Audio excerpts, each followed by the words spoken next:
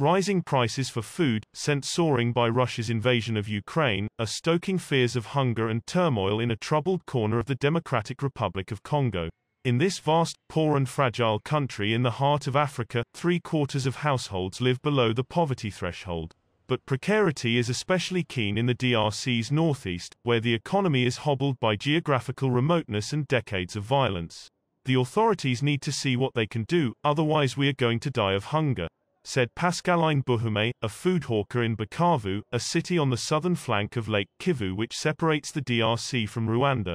The local price of cornmeal, rice, sugar, oil and tomatoes have all shot up, posing a mighty challenge for those who have to survive on a couple of dollars a day. A 50-kilo, 110-pound, sack of sugar which previously cost the equivalent of $43 now goes for $60, said Buhume.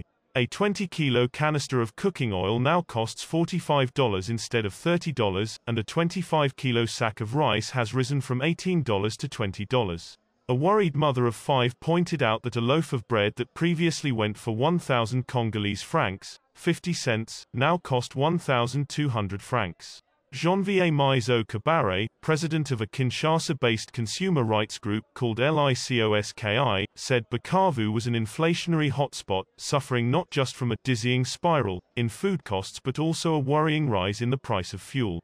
The average cost for a tanker bringing in petrol from across the border has risen from $726 to $900, said Urbain Kange, secretary of Bukavu's Fuel Industry Association. We are doing what we can, but our suppliers in Tanzania, Rwanda and in Kenya tell us there is a shortage at their end, he explained. Several petrol stations in Bukavu are already out of fuel, and the scarcity itself forces up prices.